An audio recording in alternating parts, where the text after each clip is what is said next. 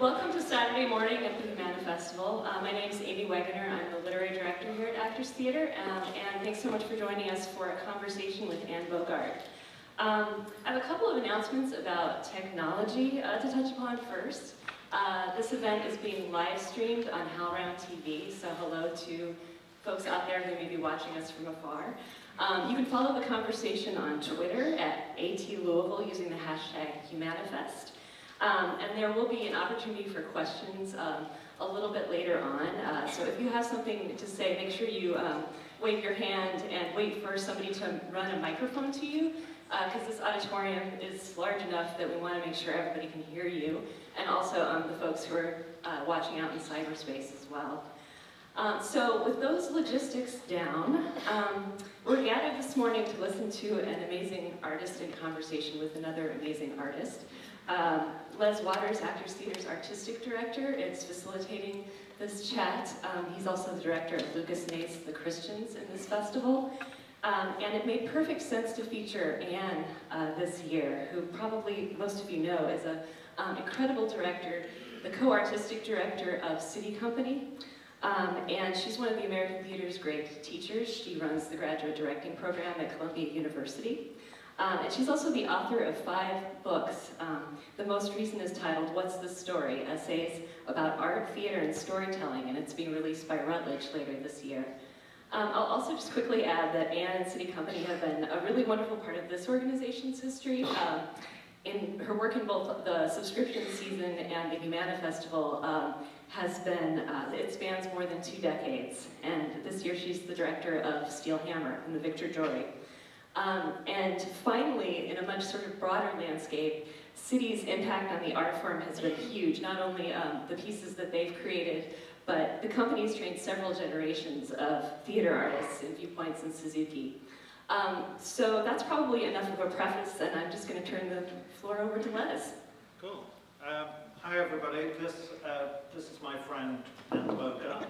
Anne and I have known each other since 1999, when I was here doing Big Love, and Anne was working on War of the Worlds. I think that's correct. We met through that. If you go through that door to the left, and smoking. Anne is much wiser than me and has given up. I'm trying. Ish. We thought this is a very informal conversation between the two of us. Anne is somebody I admire very, very much, and I think Steel Hammer, I've seen a lot of theatre over many years, and it's up there in my top 10 of, I think it's one of my favourite productions ever. I think it's genius, and I'm really thrilled you're here. To be part of it's not the 50th anniversary of the Humana, it's the 38th, but this is our 50th anniversary, so great. We thought we'd just talk very casually about what we're interested in now, and you have Steel Hammer, the new book, coming up, so let's talk a little about the book and what its focus is.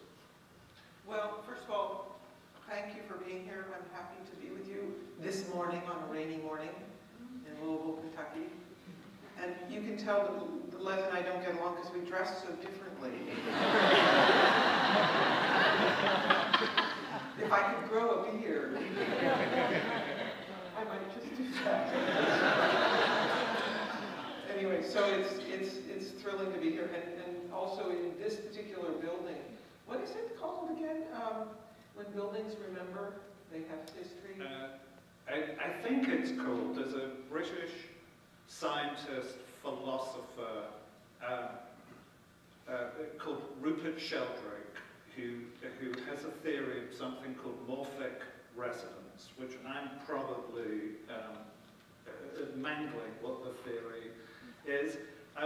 Morphic resonance, part of morphic resonance is that buildings can have memory, or that there's something, inanimate things retain the memory of people who pass through them. I suppose that it's kind of loosest, trickiest things that you would... What? Loosest, trickiest thing that you would think What's is... that? Tricks? Huh? The 60s? Oh, what was the first part? What? Loopy. Oh, loopy trips. Yes. So, some theory. No, you walk into a building and think, well, some things happened in this building. I think actors can identify it in spaces when they walk into something and it feels that the space is alive. So that's a quick canter through part of morphic resonance.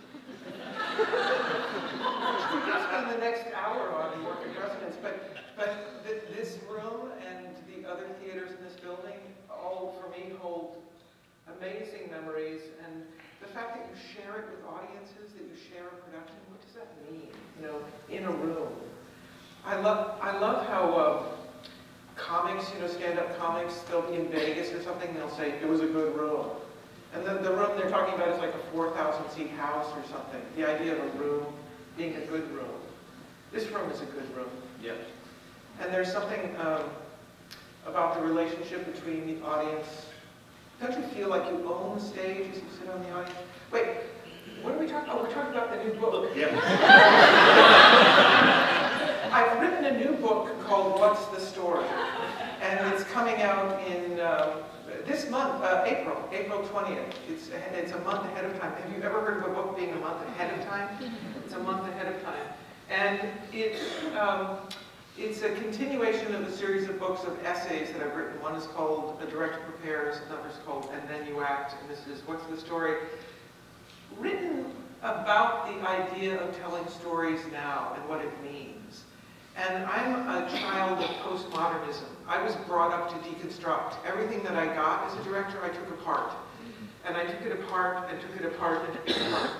I couldn't do a classic play without taking it apart. And the notion of postmodernism is, if you imagine that all the parts of a play are like blocks, so there's a text block and a life block and an emotion block and a structural block and a phenomenological block and a meaning block. What the postmodernists did is they basically tipped the blocks over so they all were lying horizontally on the ground.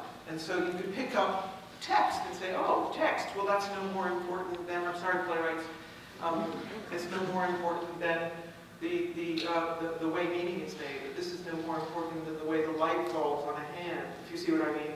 And then you rearrange the blocks, and that was called postmodernism, deconstruction. And I believe that we've reached the end of postmodernism, and that we've deconstructed to a place where nothing means anything anymore. And in the rediscovery of meaning, we have to ask, how do we create, as human beings, meaning through stories? And so we ask now, whose stories do we tell? For whom? And how do we tell them? And this question, I think, lies at the heart of something that doesn't have a name yet, that is not postmodernism, but is the next ism that somebody will come along and name at some point. And this question has been at the heart of my thinking in the last few years, which is, again, whose stories do we tell? There are pioneers in this, in the theater. I mean, certainly the work of Anna Devere Smith, or the Civilians, or Tony Kushner in his own funky way, Emily Mann. They're all saying, whose stories are we telling and how do we tell them, and for whom? So this is a book that actually goes back to ask, what is the role of stories for theater? How do stories work on a neurological sense in terms of neuroscience?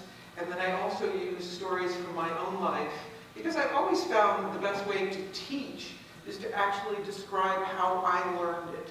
In other words, if I just describe a theory about something, it's not interesting, because the only way that anybody remembers anything is through emotion. And that stories actually create bonds between people through the empathic emotions that are created through stories. So this is a book about that, Mr. Liz. Yeah, good. And Steel Appearing April 20th. And Steel Hammer, it also is a story that I thought, when you asked that question, stories about whom, for whom, and why are you telling the stories? This is, for those who haven't seen it yet, Steel Hammer is based around the story of John Henry, the John Henry story about a man who went into a contest against a machine, won, and died. The story of an African-American man who went through this, I think in the telling of the story makes the themes and him visible and hearable. But also, I thought working on a play, is this the question you were going to ask me? It was about the power of a story through songs and how a story was carried through time and appropriated by different cultures. Was an interesting way to go.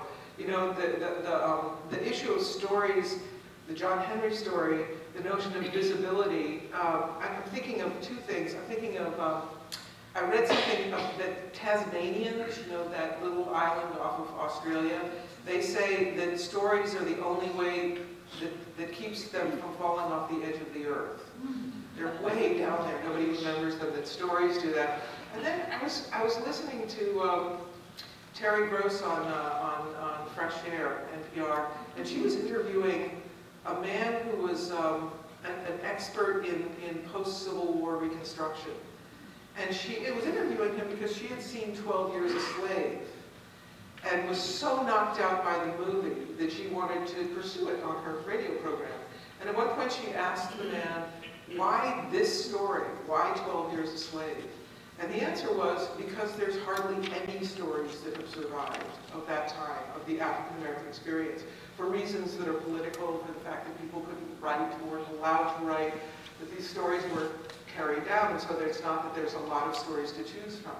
So the notion of a story creating visibility, or communities becoming visible through story, hence the choice of Steel Hammer. Mm-hmm. But shall I tell you a little more about how Steel Hammer came Sure. about? Yes, do. For those who have seen Steel Hammer, for those who haven't, you may know that it's based on an oratorio, a big piece of ambitious postmodernist music written by Julia Wolfe. And Julia Wolfe is one of 3 composers who were classically trained. Julia Wolfe is married to Michael Gordon, and he's another composer, and David Lang. They were all classically trained composers, and as young people, they decided that no orchestras would actually play their music because what they were doing was very funky, kind of new music. So they formed their own band, and it's called the Bang on the Can All-Stars, which is a very smart thing for these young people to have done 30 years ago, is they thought, well, nobody's going to play our music, so we'll get a band together of really fantastic musicians who play their music. Julia had written a piece called Steel Hammer about John Henry, and she was looking to turn it into a theater piece. And she went to visit Joe Malillo, who runs Brooklyn Academy of Music, who said, oh yeah, you should talk to Anne at SITI Company. They could help you make it into a theater piece. So the two of us met in Le Singe Vert, a restaurant on 7th Avenue and 19th Street, something like that. Yeah. And she proposed it, and immediately, even before I heard the music, I'm embarrassed to say, I heard Julia's music, I said, this is fantastic. The first thing I thought was the Bang on the Can all-star musicians together with SITI Company actors. The idea of 2 communities of different disciplines who come together on the same stage would be fantastic. Secondly, the idea of a piece about John Henry. Again, whose stories do we tell? Who do they belong to, and why are we telling them? This seemed like a fantastic idea. When I listened to the piece, and for those who have seen it, it's a challenging piece of music. I will say the more exposure you have to it, the more glorious and deep and what an amazing journey this piece of music is. So I hope that those who listen to it once, it's actually coming out on a CD like about right now. You can get it on iTunes, I think. It's actually a glorious piece of music, but to create a dramatic framework for this piece of music, I wanted to ask 4 African-American playwrights to actually tell their own versions. Is Kia in the room? I knew you were supposed to be here. Hi, Kia. There's one of them right there. I didn't see you before. Kia is one of the 4 amazing playwrights, and you're going to see it for the first time this afternoon, right? I hope you like it. It's fantastic. It is fantastic. You'll know Kia's piece because it's the first play in the piece. So we don't in the program say, it's hard to say, okay, after this piece of music, then this is Kia's piece. Anyway, it's the first play that's in the order of the piece. Where am I going with this? Oh, so I asked 4 playwrights, each to write their version of the John Henry story. I told them a little bit, like I told Kia, and she really ran with it. I said, oh, it's going to be in a kind of tent show atmosphere. And Kia, you went right there, didn't you? You really wrote a beautiful play for a tent show. But I said, don't talk to each other. So Kia Corcoran, Will Power, Regina Taylor, and Carl Hancock Brooks, I said, don't talk to each other about it. Just write what you want to be heard and seen about the John Henry story. And each of them sent very distinct short plays back. And I find that they miraculously go together. You'll make that decision, Kia, this afternoon when you see it. Oh, at noon. It's coming right up. Yeah. So taking these 4 plays and this very ambitious oratorio music and putting them together was the task. And here we are. Cool. So, and the whole storytelling thing, I mean, I've always been interested in it because I'm basically... You tell stories. Well, I do, I think. And I'm also rural, working class, and sort of written out of history. I mean, there was no narrative to my parents' lives, so it seemed very important to me as a young guy that those voices... But your father was also a steel worker. Well, my dad, yeah, my mum's family are rural, and farm workers, and my father worked in a steel mill, which was the only industry really in this agricultural area. So steel and hammer is profoundly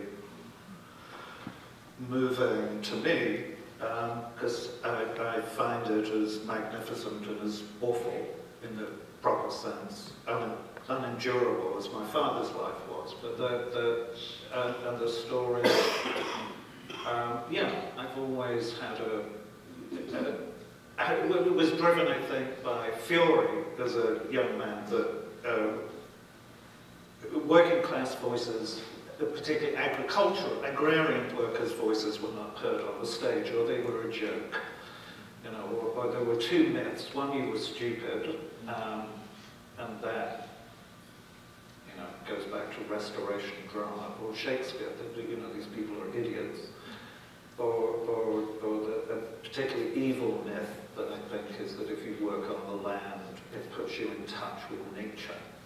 Which it does, and it kills you, and it's awful. So, I mean, this claiming of stories. So how do you think this is going to affect the future of the company, where you go with the work? Is this going to be to the forefront of your thinking about the work your company makes, how you teach? Well, first of all, I'm so interested in the word choice you used, which was fury. Would you say your father or you were filled with fury? I think I was filled with fury.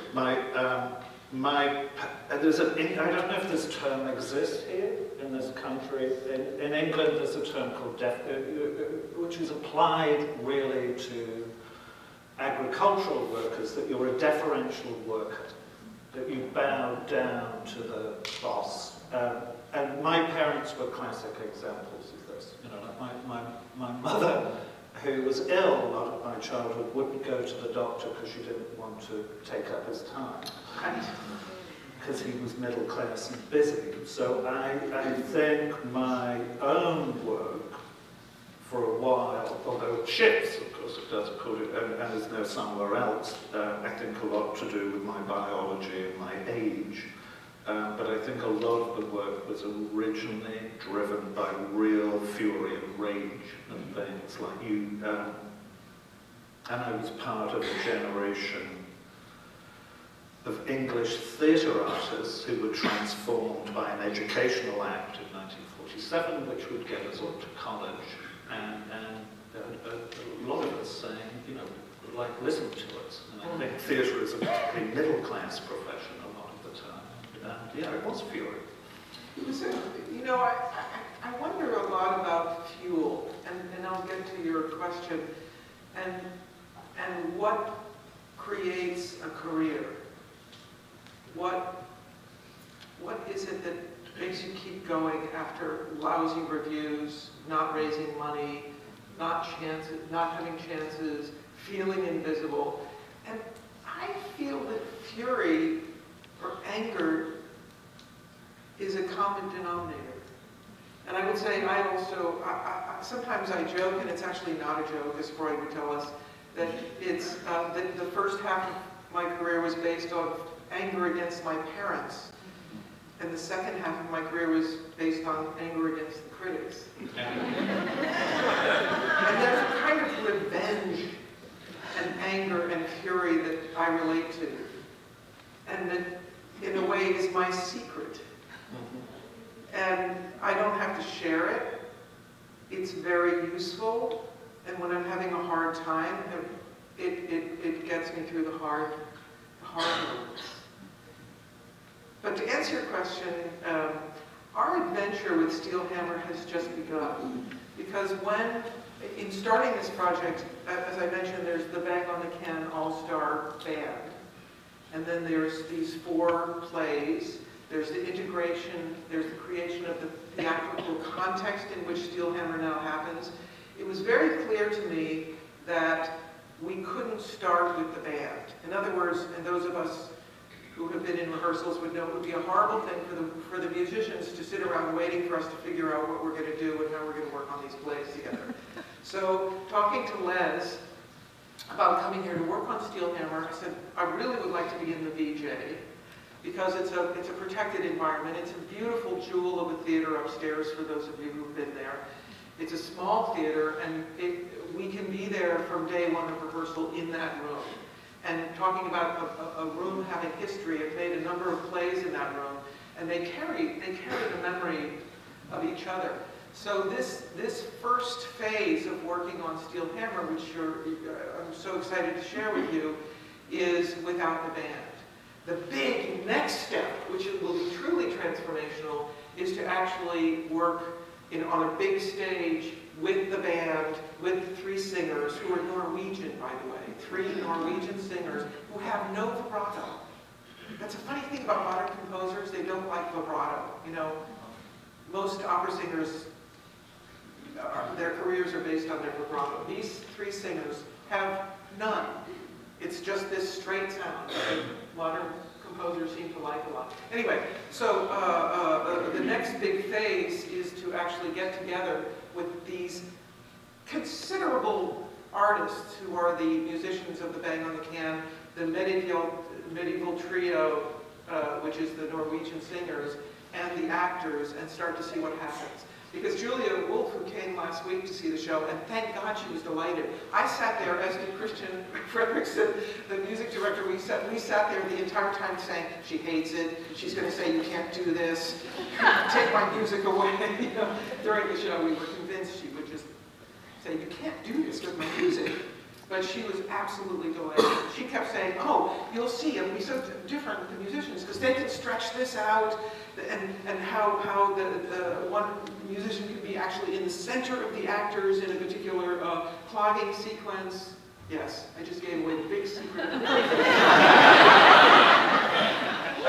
So to answer your question, the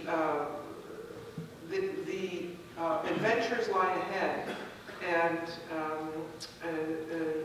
but already working on this piece has altered my DNA. Does it do that? You can't alter your DNA. No. Has changed the way I think about the theater.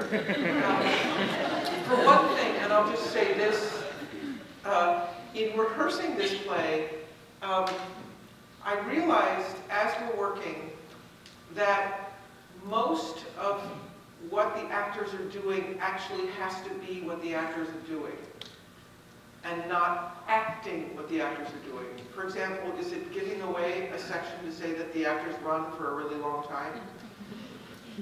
They run for a really long time in a circle. Okay, I've given away another secret of the play. Yes. As we started to work on it, you know, it's hard to do, but the actors would sometimes try to act the relationships of the play as they're running before they got too tired. And I just kept saying to them, no, just run. The audience will bring their own associations about how it feels to do a marathon in your own life, to get this particular job done overnight when you stay up all night, to you know what they call it in architecture a charrette, where you're up all night getting something finished. This is a kind of charrette. Don't act act, just do. It's true also with, okay, I gave it away, the clogging section. Don't act on top of it, just be. I've never said that, Lily. I'm a big believer in acting. But a lot of this play is being more than acting. Okay, I said it. Well, no, I think that's, so, I think that's a huge shift. Yeah. And,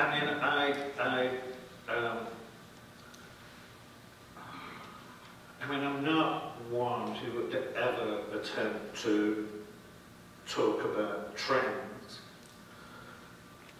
in theatre or performance, but I do kind of think that's a kind of pretty major shift going on. I mean, I'm particularly fond of like an English theatre group, Forced Entertainment, who will do 24-hour pieces, 12 hours. You like extreme things, don't you? I don't know if yes, do I? I mean, they just seem normal to me. I mean, they seem to me to be what life looks like at a certain point in my life. But in a way, not to give away the Christians, you're doing that too. It is what it is. I'm not going to give it away. But that's what I'm saying. It so is what it is. Right.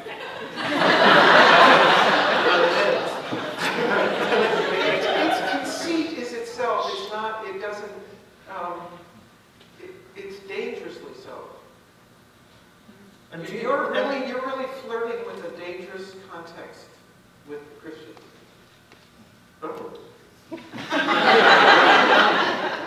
So, do you think this is a genuine shift going on, or I think my work, I could say my DNA as a director shifted after doing Our Town here earlier this year, which was and I'm a bit wary of saying how it shifted, because I like to obscure things for myself and not have it very clear, but something seismic went on in that about just letting things happen, which I think is the same thing.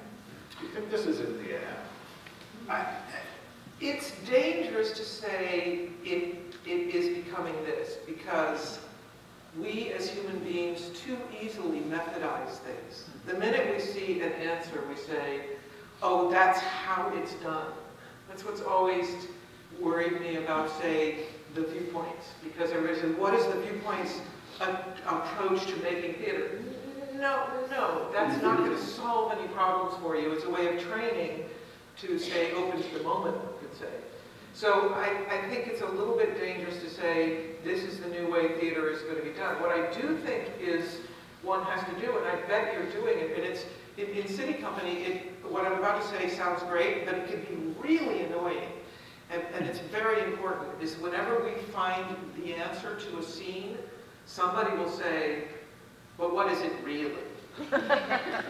We have what the technique, our technique, if we have one, is the what is it really technique, which is endless, because just when you think you have something, you have to then say, what is it? Oh, it's this, but what is it really? And that can be so annoying.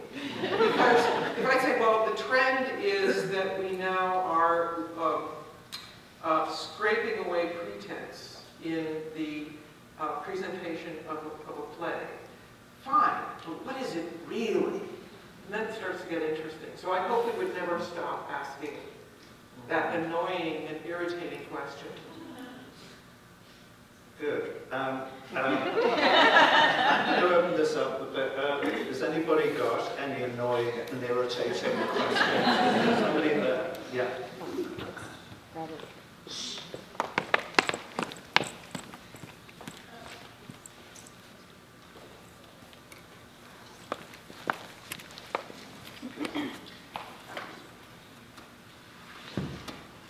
Oh, Steelhammer CD is out, and it's for sale. Here. In the lobby, I presume.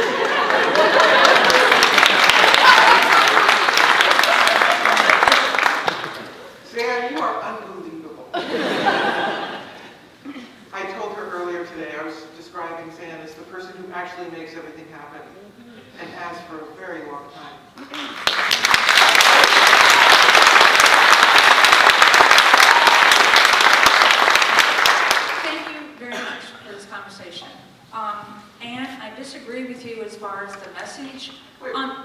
hammer? Are you? Oh, There you are. Thank you. Thank you. Thank you.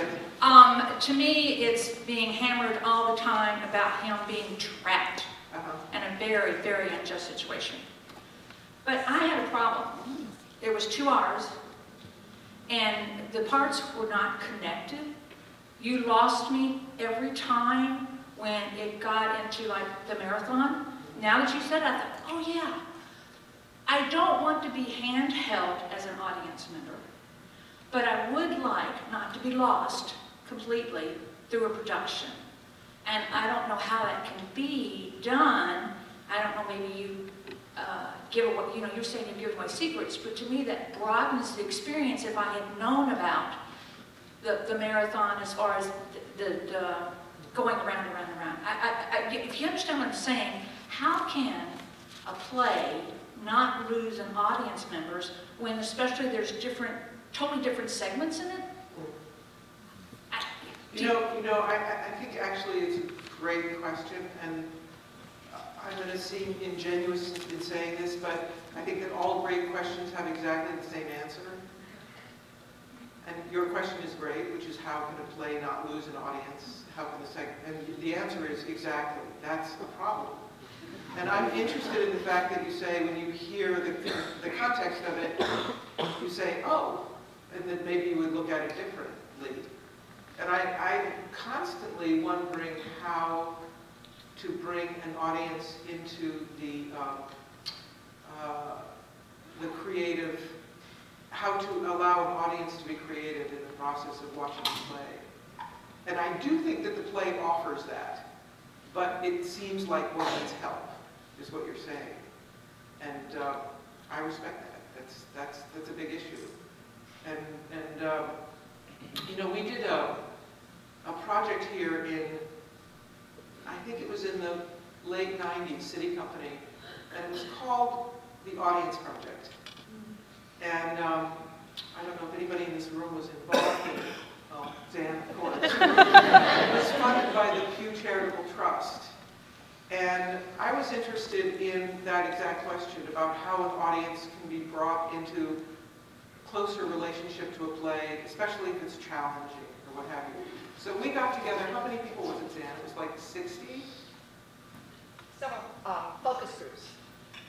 Yeah. We got like 60 people together who agreed to sit in on at least 2 rehearsals of the play that we would do here in the Pamela Brown, who would agree to write journal entries based on their experiences, who would sit in on one tech, see at least one performance, and be part of a talkback like this with an audience. What happened was an extraordinary thing, and I still think about it all the time in terms of your question.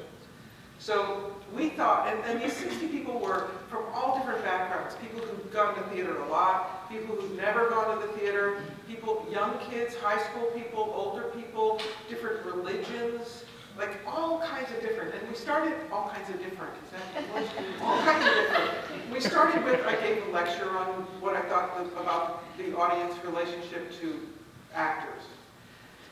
And so we set up 2 banks of seating in the rehearsal, on the 5th floor across the way in the rehearsal room, on either side. So you have stage management, you have sound design, you have director, and then in 2 wings we had seats set up for the audience. This was the control group. It's a terrible word, but, and so they had promised to come twice. And they were told they had to come in during breaks and they couldn't eat during rehearsals. Well, the first day was terrifying because people came and the actors got really upset. They said, well, what are we supposed to do? You know, a rehearsal for us is a private moment where we're supposed to work with our pants down. We're supposed to make mistakes. So am I supposed to make, and we were doing Noel Cowher's Hay Fever. And they said, no, it was Private Life. It was a Private Life, right. And we did 2 Cowher plays here. So after the first rehearsal, the actor said, we have to talk, as SITI Company actors do.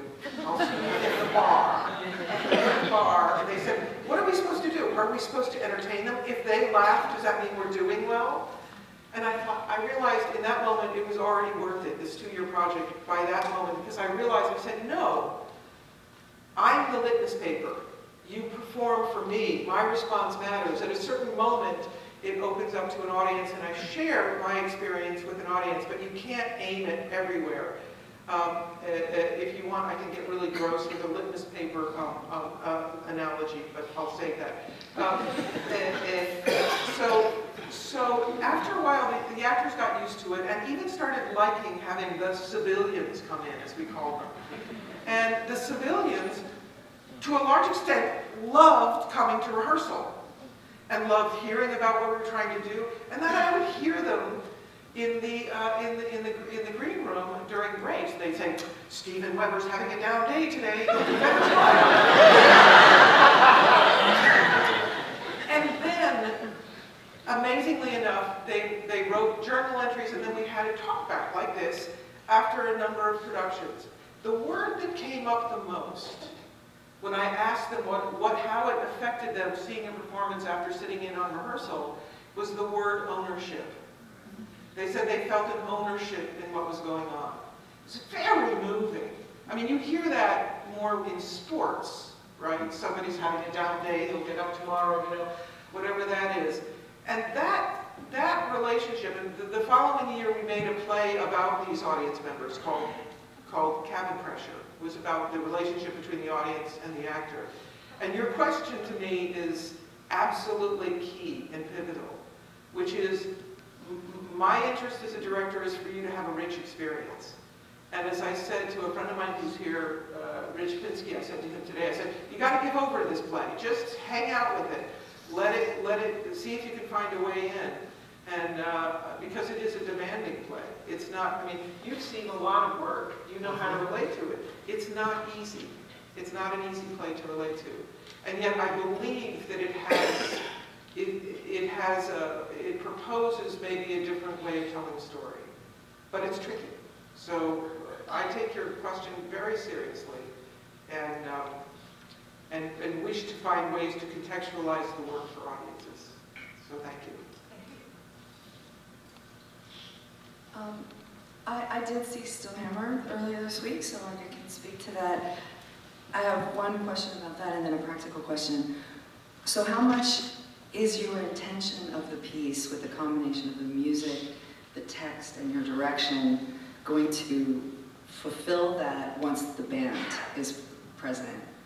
And where can we see that? It can fulfill it, meaning fulfill what? I feel like if we saw the Bang on the Can players in the room, yeah, it would have filled those spaces. And right, that's probably true. And I think you've even said it, that when that happens, it's going to make it this even more all-inclusive thing. And I wonder if that's really how the piece is really meant to be presented. And where can we see it? Yeah, I think it is absolutely meant to be done with the band. And I think those who will see it later this weekend will see that. Although I think you could also understand that it would be impossible to make this play with the band present, right? I find this CD absolutely wonderful. And a wonderful ride. And listening to it maybe ahead of time would even help. I'm not at liberty to say where it's going to be, but it will be, and you can find more information on the SITI Company's website. I'm just not at liberty to say, but you will see it, and because it hasn't been announced, so I promise you. I saw Stillhammer's last night and have to agree with Mr. Waters that it was an amazing piece of theater. But it was interesting, I'd say 10 to 12 people walked out. At the end of the show, though, the rest of the audience was on their feet. So it was really interesting seeing the effect it had on the audience. You could look around at the audience members and see some of them with a "what the hell is going on" type of look on their face. And some of those people walked out. And yet the rest of us that stuck around to the end, I think we're pretty much blown away. I guess my question to Anne would be, when you put together a show like Stillhammer's, how much do you consciously set out to push the boundaries and make people uncomfortable? Is this something that just happens, or do you say, gee, we want to bother a few people, we want to push the edge? Well, this is going to be a long answer, so you might have to shut down the house here. My first experience in the theater when I was 15 years old, I was also the benefit of a federal program where I was brought in a school bus to Providence, Rhode Island. I was 15 and I saw the Scottish play with the Trinity Repertory Company directed by Adrian Hall, the great Adrian Hall. And it was the first play I ever saw professionally, a professional play. And I sat in the audience and I was absolutely stunned because I didn't understand a word. Because it was Shakespeare, I'd never seen Shakespeare. I was brought up on Disney movies, the Navy, Disney movies, same thing. There was witches coming out of the ceiling. It was a set by Eugene Lee, who is known for still making the Saturday Night Live sets anyway. This incredibly complicated production. And it was that day that I decided to become a theater director. And I learned my first lesson from Adrian Hall. I didn't meet him until 25 years later, or 20 years later. And the lesson was, he taught me as a director, is don't talk down to your audience. That it's not about understanding. That at the age of 15, I had to take every experience I'd had up until that moment and use it to try and meet this thing coming at me, which I did not understand. And it changed me forever. And I can never live that lesson down, which is to try to speak from the complexity of whatever my own life experience is as a director, as a theater artist, as a company. I've been with the company for 20 years, so it's really a collective issue, is that we try to make work that feels true and that feels communicative, that feels, yes, challenging. It is not fun when people walk out. I feel bad, personally. I feel like, oh, just give it a chance, hang in there. And it's disappointing, but I cannot work differently. I cannot speak down, meaning I cannot, what is it that Lillian Hellman said to the House Un-American Activities? I cannot cut my conscience to fit the something today. So, now, hang on for a second. So, but I would propose to you that our approach to theater is not so radical. The first time I saw the work of Ivo van Hove, does anybody know the director Ivo van Hove? He's a Dutch director, and he came to work at New York Theater Workshop the first time. It was in the 90s, I think. It was the first production I saw of his, and he did More Stately Mansions by Eugene O'Neill, an impossible play. Too long, impossible to understand.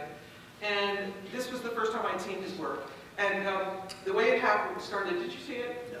And these 5 or 6 actors walk on stage, they bow to the audience, they bow to each other. All except one walk to either side of the stage, they sit on folding chairs.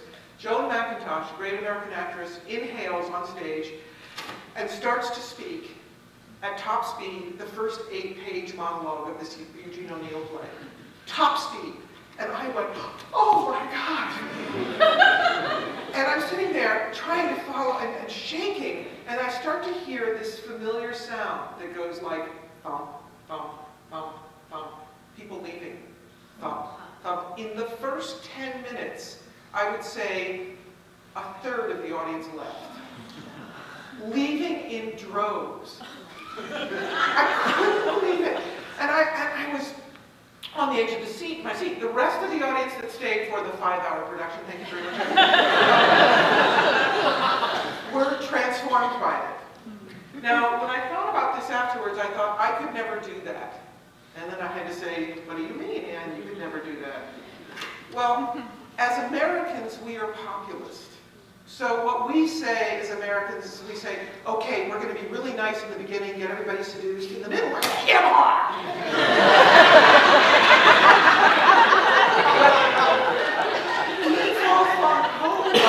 Is not American, he's Dutch.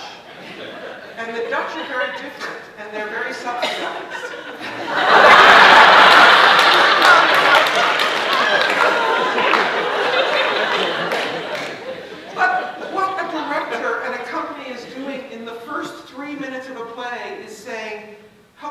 this is what's expected. This is how you participate. What any audience is doing when they come into the theater, you come into this theater tonight to see, is Christians tonight? No, Brownsville. Brownsville. You'll say, as an audience, subconsciously say, what are the rules? What am I supposed to do? You hear it in laughter, for example.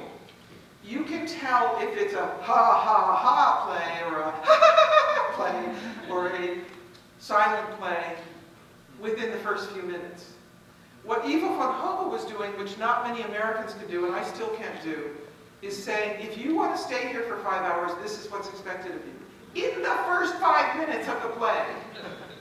So one thing that we don't understand is how that negotiation happens between an audience and the actors in the very opening of a play.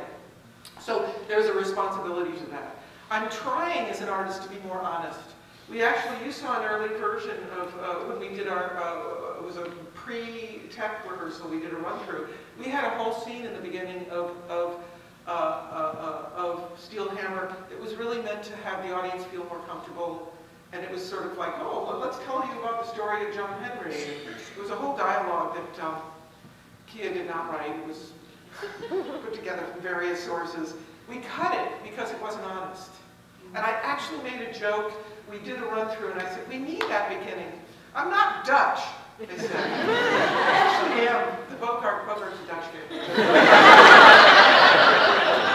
So maybe I'm a little Dutch. So we cut that opening scene so you actually see the beginning. You see these actors walk in, and you immediately go, this music is hard, and what they're doing is challenging. I've now forgotten the question I'm in.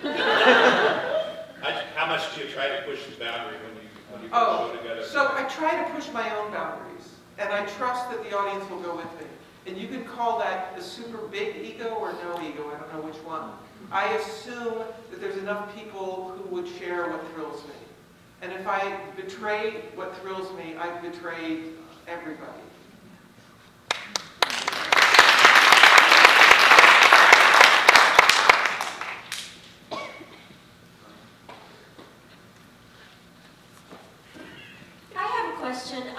You talked a little bit earlier about the importance of storytelling and also about your audience. You know, what's the importance and how that affects the audience, to whom is the story directed. And I couldn't help but notice, I saw it yesterday afternoon, that the audience was white and primarily older. And many plays that I've been to see, unless you go to see children's pantomimes or something like that, do seem to be directed at a white audience that is also at least financially comfortable, because the tickets, if you come to see this, are rather expensive. And so how does that affect it? If you're telling a story, are you directing it? I mean, you talk about to whom is this directed, but it seems like when I go to see plays that if they're directed, that there's always the same audience there. How would you respond to that? I mean, to whom was this play directed? Well, it's again a scarily appropriate answer. I think it is a problem. I didn't direct it for a white, rich audience, necessarily. It's, I used to think that one had to cultivate one's own audience. I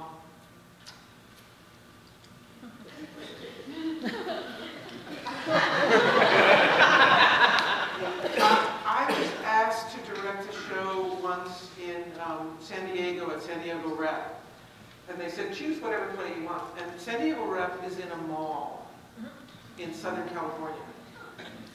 And I thought, okay, what play am I going to do in a mall in Southern California? Because people who go to malls will go to this play. So I thought, oh, I'll do The Women by Claire Ruth Lewis. It's a screwball comedy. It's got really great roles for women. It's really fun. It's intelligent. It's angry. It's full of fury. It's a wonderful play. And I thought, in a mall, people will enjoy that play. So I got together, I decided 16 women. When we cast it, I said each one had to actually be able to also play Medea. Because, you know, even the third manicurist from the left should have that kind of Medea quality, even though they're wearing fabulous gowns. I'm getting to answer your question, I promise. The first, it was a production I was really proud of. On the second preview, we all know how horrible second previews are, right? This horrible thing happened in this mall, which was nothing happened. The audience sat there, the actresses acted their asses off. This was in 1992. It was an incredible production, and everybody sat there like this. Like there was no there, as Gertrude Stein said about Oakland, California. There was nothing happening. And I left that night on the plane. I had to leave and come back. As it turned out, the rest of the run was fine. Audiences were fantastic. It was a second preview. It was one of those horrible second previews. But when I was on the plane that night, taking a red eye, I thought, I can't direct in malls anymore. I'm gonna, and I was just starting SITI Company at this time with Tadashi Suzuki. I said, I'm going to go to live in Saratoga Springs, and people are going to have to make pilgrimages to see my plays, you know. And then, of course, this word came into my head as an American. I thought, elitist. I thought, no, but, you know, people are going to have to, my audience this, my audience that. What I learned in a way that I won't take so long saying over a lot of experience and thinking is that you don't have an audience and you don't direct for an audience. That's the wrong way to think. You direct for a particular part of every audience. So when you go to see a play, there is a particular part of you that is being spoken to. So I never will, and since I've come to understand this, I don't think this is for a certain kind of people. I say this is a play that speaks to a certain part of the human experience. This particular play, Steel Hammer, requires an audience to do something with endurance, because the play is about endurance. It's about work. It's about the kind of work that kills you. And yet you love it, it feeds you, and then it kills you. I think we're all on the verge of dying from our jobs. Overwork. It's a subject. So, in my mind, it was directed for a certain part of every person who can come in. I don't know in terms of age how old you'd have to be to actually access that part of you. I think an exposure to work would help so that you actually know what it feels like to do a marathon in a sense. So, there. Time's up, I'm going to wrap this up. And Bogart, thank you.